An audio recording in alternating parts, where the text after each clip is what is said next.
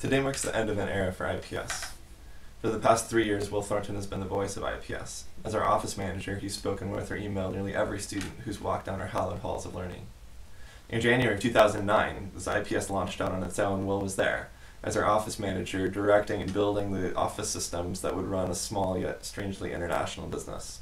I can't tell you how many times we looked at each other over the phone and said, "Please tell me that someone somewhere has done this before." Apparently nobody has, but that didn't stop Will. Will first joined the ranks of IPS in 2002. I had recently taken over as director and I pulled all of my photography friends into this new venture. IPS soon turned into a roller coaster of an adventure. At times we just sat there clinging with white knuckles, gripping and mounting anticipation. Other times with all-out abandonment we flung our arms in the air as we screamed down the next hill.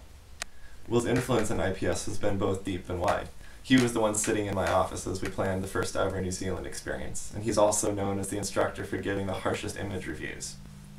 His influence has shaped nearly every decision that IPS has made in the last 8 years. Yet his own desire to see the IPS students grow and mature in their faith and in their photography has never wavered. Today is Will's last day as a full-time IPS employee. He will be missed. His role as an instructor, international trip leader, board member, office manager, comrade, and friend has changed lives all around the globe. IPS is what it is today because of Will Thornton, and I for one am grateful.